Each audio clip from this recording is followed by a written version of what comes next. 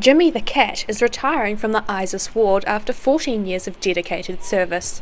He volunteered his services by turning up to the ward in 2003, straight away getting to his duties, sleeping on people's beds at night and greeting new patients into the ward. Social worker Murray Lloyd says Jimmy has left a huge mark on many people. Jimmy will be known from the Bluff up to Timaru and over to Queenstown.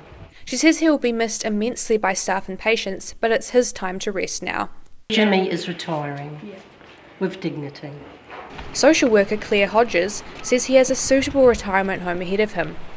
Yeah, he does. Yes, he does. An elderly lady, 85-year-old. Yeah, so they can retire together. Pamper him in the way he should be pampered. Staff say, although he will be missed, he has his own health problems to deal with now, and he definitely deserves a break. Siobhan Watson, The South Today.